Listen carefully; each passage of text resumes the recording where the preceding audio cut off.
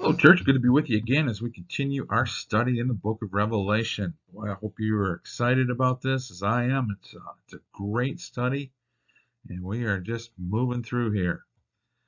So I've entitled this, as you all should know by now, a book that you will be blessed by reading, hearing, and taking to heart. And again, I hope that this study, this time, will make sense to you, and this book will be able to be made easy to understand, and it'll stay with you the rest of your life.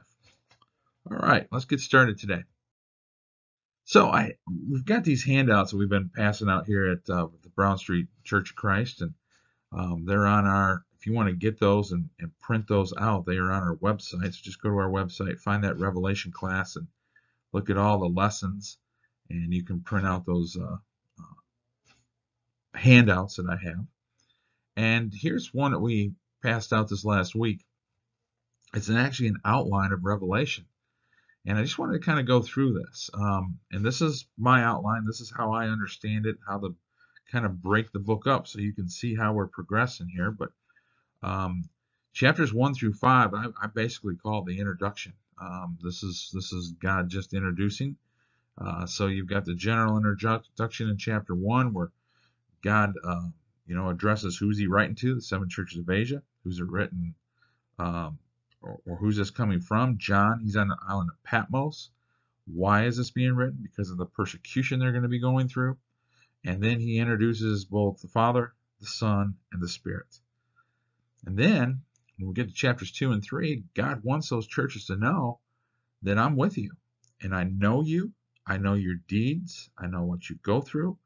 I want to write an individual letter to all 7 of these churches. And I walk among you. And some of those letters are going to be good. Some of them are not going to be so good. And then when we get to chapters 4 and 5, before we get into the main story of this book, he says, now I want you to see really who I am. And he shows that throne room of God in chapters 4 and 5, and that was last week's lesson. This week will be the 7 seals, and that's the storyline that's revealed. Then the book is kind of different.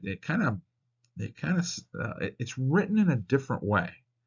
It's like there's 7 seals, but then he stops the story and tells the story within the story. And we'll see that hopefully next week.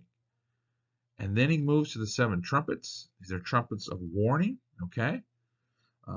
And God always wants to give warning before he brings his judgment. But then he stops and he has another intermission. This is the story within the story, number 2. So that's intermission number 2. And then there's intermission number 3. And he tells the story again, but he tells it in a different way. It's the story within the story. It's a different way of writing. And you'll see how it all works out. And then we move over here to the 7 bowls. And these are the 7 bowls of wrath. So you can see that storyline just moving. It's like God is now going to bring his wrath. And then he tells the details of that judgment in chapter 17. This is on Rome. There's Caesars and their false gods. Then we're going to read the obituary. This is of Rome, Caesar, and their false gods. Then we've got chapter 19 because now they've been destroyed because this is who's persecuting the church in the 7 churches of Asia. So chapter 19 is going to be the Hallelujah chapter. All right. And then chapter 20, it's going to talk about all the parties involved. The Christians, the people that didn't follow, Satan, the Caesars, everybody is going to be addressed in this story and what their outcome is going to be. And then chapters 21 and 22 is the triumph and the vindication of God's people. And it ends out that way. Now, that's how I see the book. You may see it a little bit different, but that's how I'm breaking it up. So you kind of know where we're going in the story. Today, we are going to look at the storyline. Now, we've had the introduction, and we're moving into chapter 6. And chapter 6, verse 1 says, I watched as the Lamb opened the first of the 7 seals. Remember back in chapters 4 and 5? Right? Here's this writing, these scrolls, and they were sealed. and no one could be found worthy to open those seals. And finally, someone speaks up and says, Jesus is the one. He is worthy because he has triumphed. And so that must have something to do with him, the cross, the resurrection. That's what makes him worthy to be able to open up these scrolls. And so here's that lamb, and he is worthy, and he's opening up these 7 seals and opening up this scroll and this story that is within. And then it says, then I heard one of the 4 living creatures, remember the 4 living creatures that are around the throne, say in a voice like thunder. So this is with authority, this is with might and power. Come, come. Now we're going to see this again and again in this chapter. Come. So this is inviting. He wants you to see what's going on. Now, specifically, this is probably talking to John. Come, I want you to see this. But he's also inviting who these letters are written to, the 7 churches of Asia. Come and see this. But also for all of us. So there's the scroll, and it's sealed, and he opens up that first seal. Now, remember back in chapter 4, verse 1, back here in this throne room picture, when you go down here in verse 1, it says, after this I looked, and there before me was a door standing open in heaven, and there was the voice of the first I had first heard speaking to me like a trumpet saying, come. So again, inviting, come, and I will show you what must take place after this. So this is what's happening. This is what's going to happen in the future. And we're going to see that this is not long to the future. It is short to the future in the lifetime of the 7 churches of Asia, because that's who it's written to. And that's called staying with context. So there's those 4 living creatures. Remember last week we talked about them and how it connected to the cherubim in the book of Ezekiel. Angels. There's a connection between these. And what we're going to see when we go through this book is we're going to see that here's the 7 seals. That's chapter 6. That's going to roll into the 7 trumpets. That's the 7 trumpets of warnings. That's chapters 8 and 9. And then here comes the wrath. Here comes the judgment. The 7 bowls. That's chapter 15 and 16. Okay? 7, 7, and 7. So here we go. Here's seal number 1. And we're going to focus on 4 horses here. With 4 of these seals, it's going to connect to a horse. Each horse is going to have a different color. And again, when we look at this book, colors have meanings, numbers have meanings. It's figurative, it's not literal. Just step back and get the picture of what's going on here. So here's number 1, verse 2. I looked, and there before me was a white horse. Its rider held a bow, and he was given a crown, and he rode out as a conqueror, bent on conquest. And the question is, who is the rider, and why is he on a white horse? Well, if you look at this, this is a victor's crown, okay? A white horse, a bow, and he conquers. The only other time that we see somebody riding on a white horse in the book of Revelation is Jesus, and we see this in chapter 19. So I'm going to connect this to Jesus. And what does he do? He conquers. And that's exactly what he did. That's what it was said back in chapters 4 and 5. He overcame. He triumphed. How did he triumph? By the cross. He was sinless every single day. He overcame. And because of that, and because of his death and his burial and his resurrection, that perfect lamb without sin, without blemish, he holds the keys of death and Hades in his hand. And so by doing that, he conquers. So here's Jesus, and this is what I believe is Jesus here. He's riding and he conquers. This is a war horse, but he's victorious. Now, what's going on here? Well, this is how I understand it. He's telling us It's almost like you jump to the end of the book. Have you ever done that? You ever started reading a book and you wanted to jump to the very end and see what happened? Well, that's exactly what's happening. I want to tell you this story. Here's the story about the 7 churches of Asia. Here's what's going to happen to them. But let me jump all the way to the end of the book and tell you what's going to happen. Jesus is going to conquer. He's going to win. So right off the bat, everything's going to be okay. And we need to understand that. We need to understand that as a church, no matter what happens to us, if we are in Christ, if we die, we get cancer, we get hit by a car, we are persecuted and stuck in prison, we're okay. Because who? Because Jesus conquers. All right? That's how I understand this. You read it, you see what you think. Here's seal number 2. Now here's where things get tough. When the Lamb opened the second seal, I heard the second living creature say, so these living creatures, remember, they're involved here with these seals. He says, I heard the second living creature say, come. So this is inviting. I want you to see this.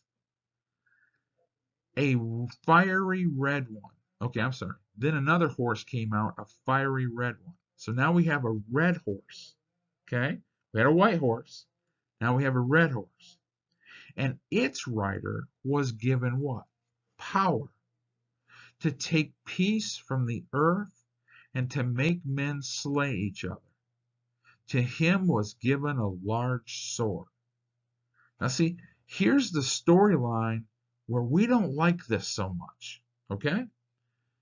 But watch what happens here. This rider was given power. Who is the only one that gives power in this earth, in this universe? It's God. So God is allowing this to happen. That means he's in control of this. But watch what's happening. He's given power to take peace from the earth. And I got to let you know, peace has been taken from this earth, hasn't it? Right? Satan is the ruler of this earth. He has lots of people following him. It is a fallen world. We don't like that. We don't like even thinking that way. We want to think that everything is fine, but I'm here to tell you, it's not. It never has been, and it never will be until we get out of this earth. So this is part of the storyline. He's given power and to slay each other. And to him was given a large sword.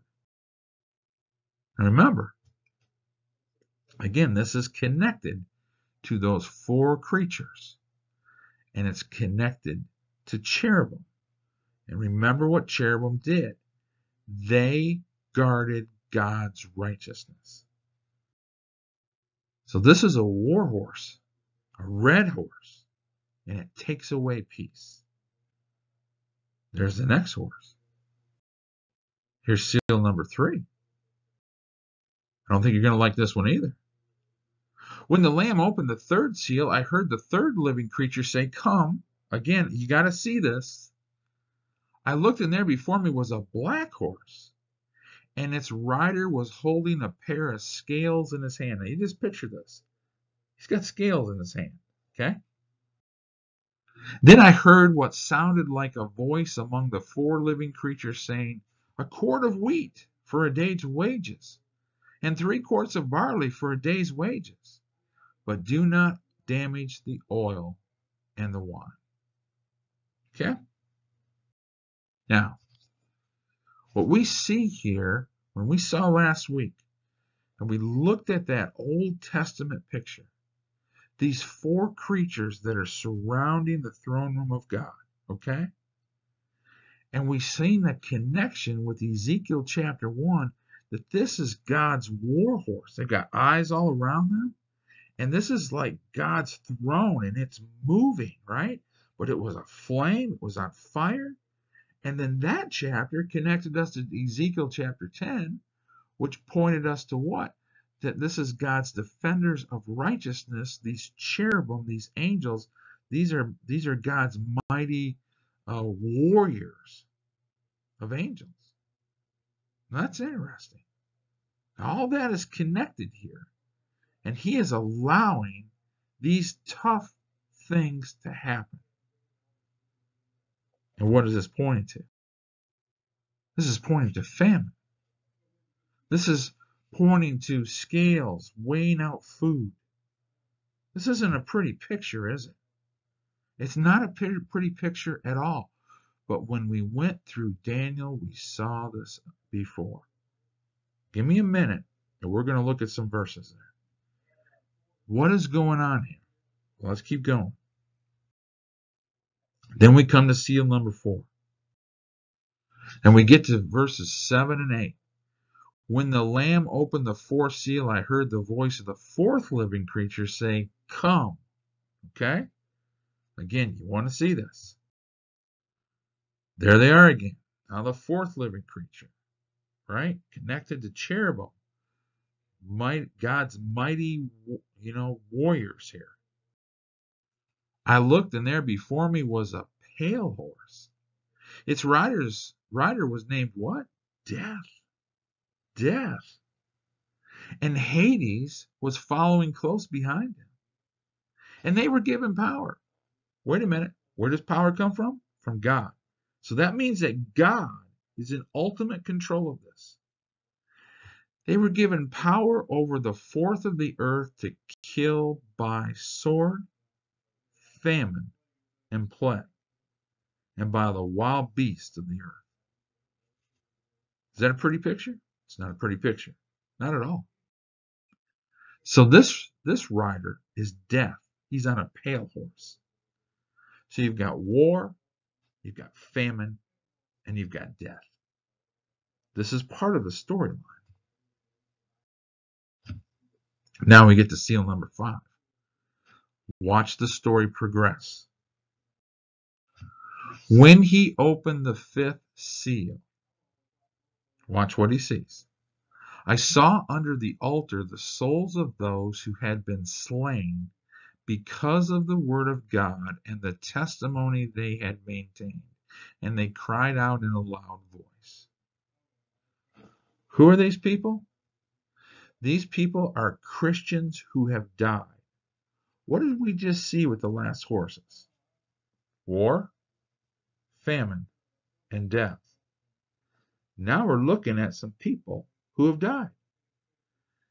Are these the people that died as a result of the war, the famine, and the death?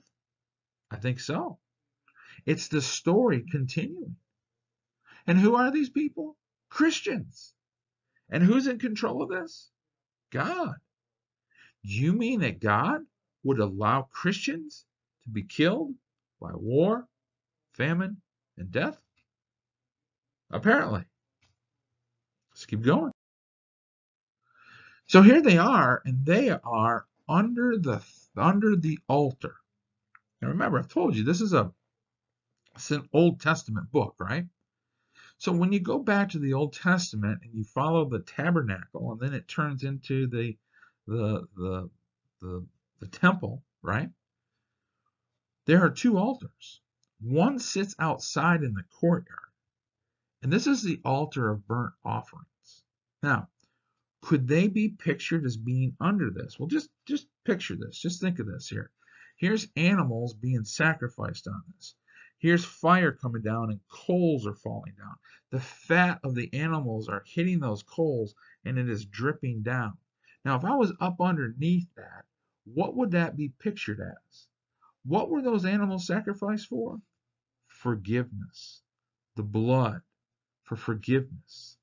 So in that sense, if I'm up underneath that altar, I am being showered with forgiveness, which ultimately points to the Lamb of God who died on the cross, right?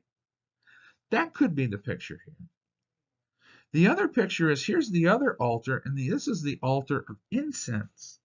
Now, once you go inside of the tent of meeting, and you get inside here, just before the curtain, you find the altar of incense. Now, what does this represent? If this is the altar that it's talking about, why did the smoke go up? Why did the priests go in there and offer up incense to God? It was the prayer of the saints. Okay? He's going in and doing a vicarious act of worship on behalf of the Israelites who were outside, and he's taking that smoke and waving it before God, burning that incense. And what is he doing? He's reminding God to keep his promises. So here's these saints underneath this altar. Now, which altar was it?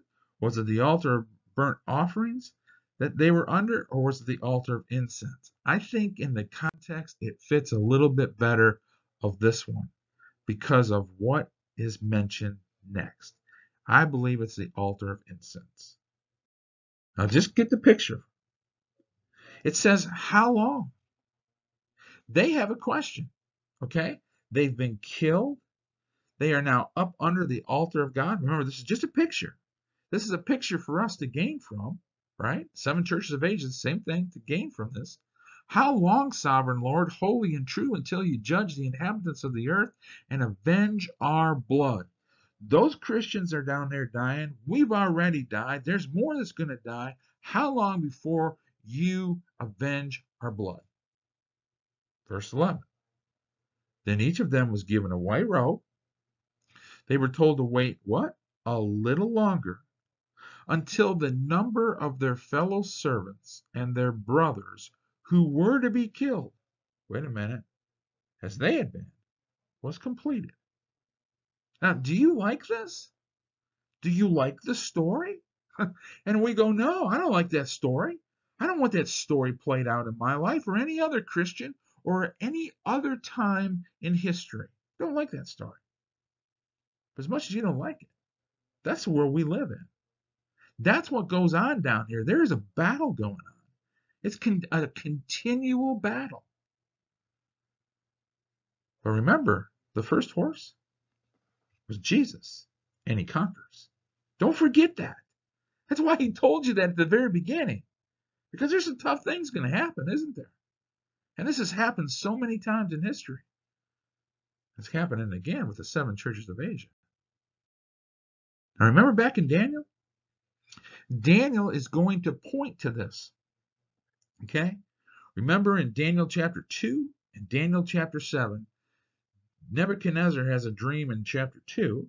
There's the statue. There was 4 kingdoms. The last kingdom was Rome.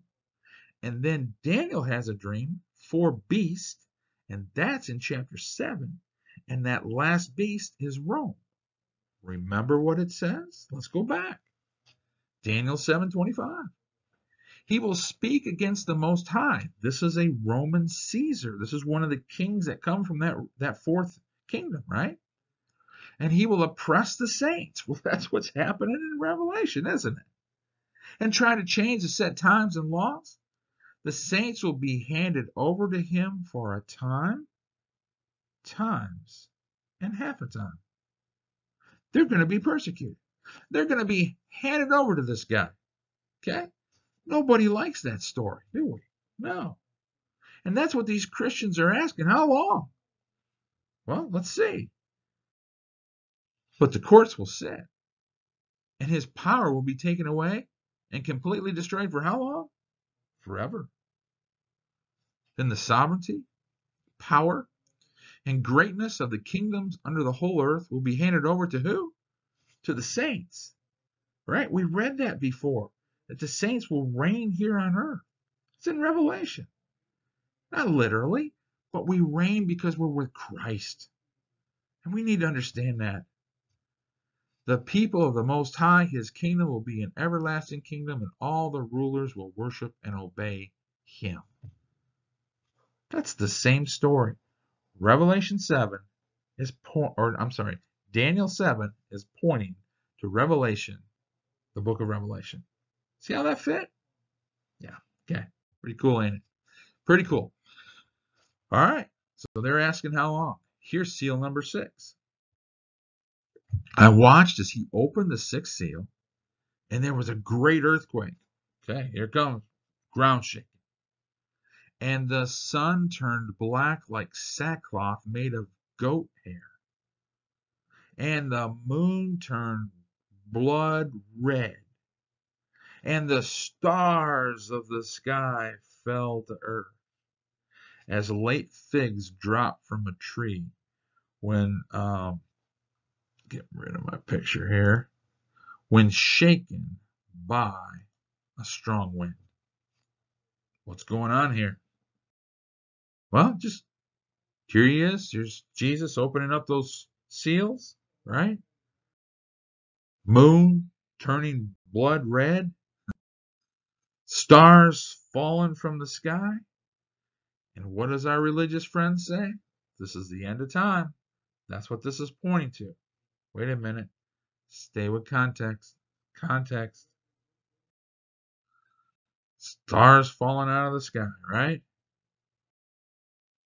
The sky receded like a scroll rolling up, and every mountain and island was removed from its place.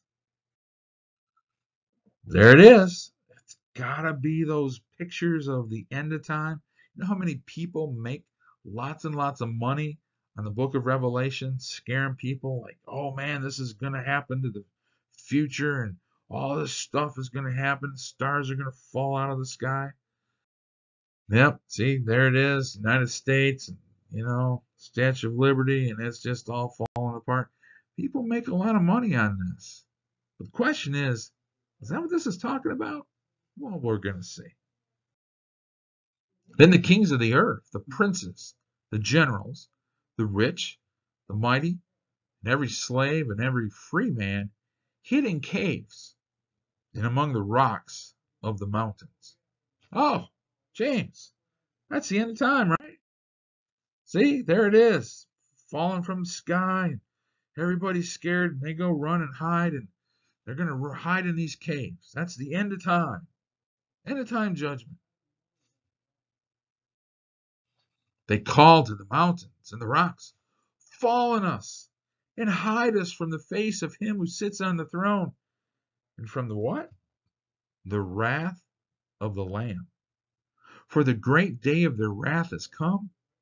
And the question is, who can stand? Who can stand?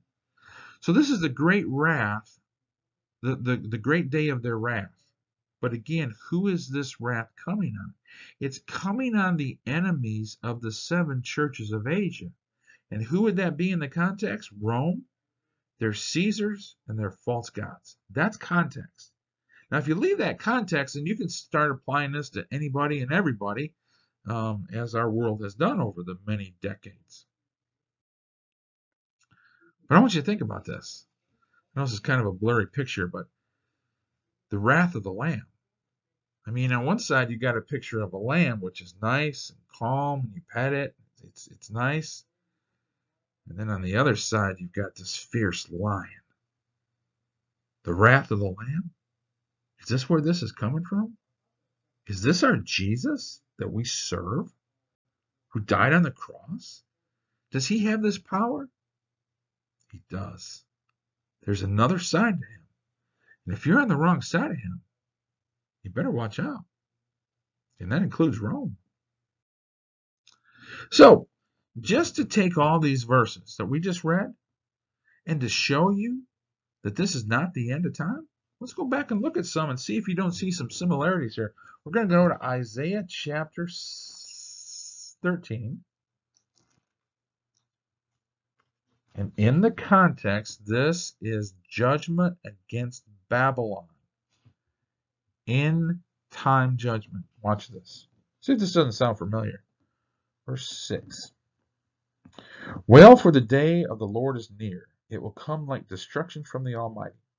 Because of this, all hands will go limp. Every man's heart will melt. Terror will seize them. Pain and anguish will grip them. They will writhe like a woman in labor. They will look aghast at each other like faces aflame. See, the day of the Lord is coming, a cruel day, with wrath and fierce anger, to make the land desolate, to destroy the sinners within. Watch this. The stars of heaven and their constellations will not show their light. The rising sun will be darkened, and the moon will not give its light. I will punish the world for its evil and the wicked for their sins. What is this talking about? The context? This is judgment against Babylon. Not end time judgment. Let's keep going. Let's go over here to Isaiah 34. Isaiah 34. See, this doesn't sound something like we read here in Revelation. Verses 2 through 6. The Lord is angry with all nations. His wrath is upon their armies. He will totally destroy them. He will give them over to slaughter. Their slain will be thrown out. Their dead bodies will send up a stench.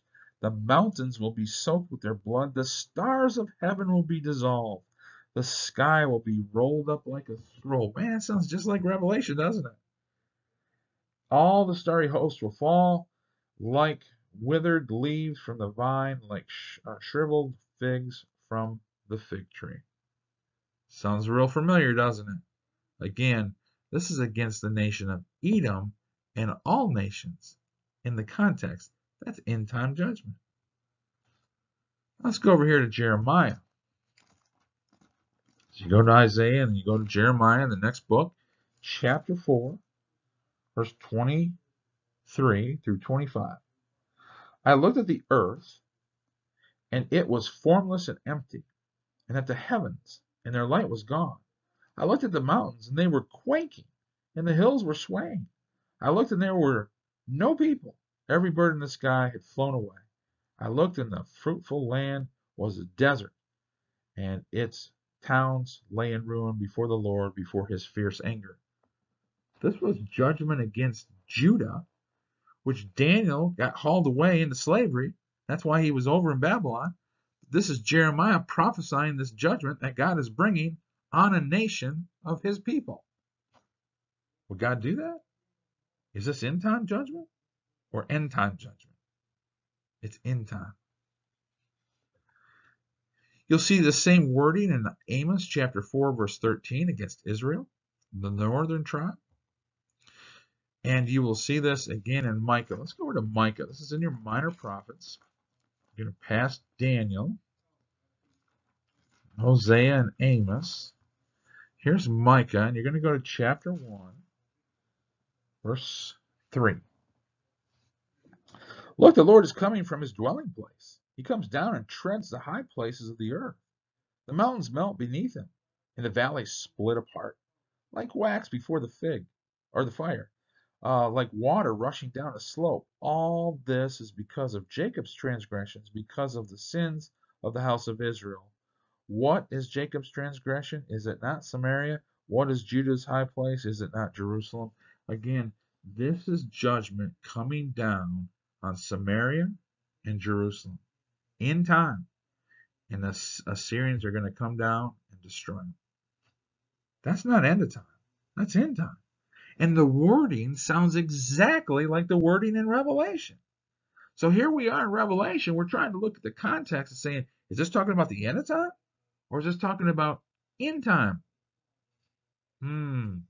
Stretching your mind a little bit, isn't it? And you will also see this in Zephaniah chapter 1, verses 2 through 4. And this is judgment on Judah and Jerusalem. See, now what we're doing is we're letting the Bible interpret the Bible. Okay? And so instead of reading this inside of itself in Revelation and just going, oh, this has got to be about the end of time, let's see if God hasn't used this same kind of wording in other places, and then put it in context, then apply that to Revelation. So this is all end time judgment. So is this talking about the end of time? No, it's not the context. It doesn't fit. But yeah, most of our world reads this book and says it is. Now, we were left with another question. When God does bring this judgment, and in the context, this is going to be on Rome and those that are persecuting the 7 churches of Asia, he asks this question: who can stand? Who can stand? Well, this same wording is found over in the book of Micah, or Malachi. And I want you to see what it says in Malachi. Now, Malachi is written just before Jesus comes. These are the last words of the Old Testament. And the next thing that's going to happen is Jesus is going to come. Okay? In fact, let's turn over there. Let me read to you the first couple verses of this chapter. So go to Matthew and then hang a left. And you will come to the book of Malachi. Look at chapter 3, verse 1. See, I will send my messenger who will prepare the way before me. This is John the Baptist, right? He's going to prepare the way for Jesus. Then suddenly the Lord you are seeking will come to his temple. This is Jesus. They've been seeking him all through the Old Testament. Send that Savior. Send that Messiah. Come and help us, God. The messenger of the covenant. He will bring a covenant, won't he? He will complete the covenant package, right? Whom you desire will come, says the Lord Almighty. But then it asks this question. But who can endure the day of his coming? When he arrives, who is going to be able to stand when he appears? It's the same question that Revelation is asking. Who can stand when this judgment is being brought down in time on Rome, or the many other times that God had done this with other nations? Who can stand? Well, let's see how a person can stand and who those people can be. For he will be like a refiner's fire and a launderer's soap. So when he gets here, that's what he's going to do. You think about a refiner's fire. What does a fire do? You put that gold in there, and it takes out all the impurities. Okay? That's what God's trying to do with this world. He's trying to clean us up and take those impurities out. Okay? Unfortunately, a lot of the world doesn't do that. They don't allow God to do that. And they shake their fist at him and say, no, I'm going to live the way that I want to live. And then it also says he's going to be a purifier of silver. Now watch who he purifies. And this is interesting here. He will purify the Levites and refine them like gold and silver. Now here's my question to you. Why did he just point to the Levites here in the book of Malachi? What are the Levites? Well, they're the scribes. They're the teachers of the law. They are the people that go to the temple, burn the incense, go behind the curtain, the Holy of Holies, right? The high priest. These are men. These are the leadership, the spiritual leadership of Israel. So who does God start with? He starts with the top. He starts with the very top. He doesn't start with prostitutes, tax collectors, or whoever else is at the bottom here. He goes right for the top. I want to know who's going to be able to stand. And here's how you're going to stand. Leaders of Israel, you're going to have to be purified. You're going to have to be cleaned up. You're going to have to be washed up. Now, once that happens and you become refined, you allow God to take those impurities out. Watch what happens. Then the Lord will have men who will bring offerings in righteousness. Finally, God will have what he needs from mankind. And the offerings of Judah and Jerusalem will be acceptable to the Lord, as in days gone by, as in former years. Revelation is asking, who can stand? And Malachi is asking, who can stand? And who is that? It's only those that allow themselves to be refined by God. Those are the only ones that will see God and see Jesus as who they are. But the others that are filled with pride and arrogance, God's people are not God's people. They will never bring offerings in righteousness because they were not refined by God. So we want to make sure that when this book is being presented here, this book of Revelation, and we see the storyline, that we are always on the right side of God, that we do not leave him, that we are not apart from him, that we remain with him. And if we do, then we will conquer. But if we don't, and we give into this world and follow the world, then we will not. And we will be with the rest of those people, as in the book of Revelation. I hope this is helping. This is a powerful book. There's a lot of lessons to be learned here. But we have just had the storyline. That's the story. And that story is going to be played out through the rest of the book of Revelation. Now you know it. Now let's go and look at all the details that are given as it's presented.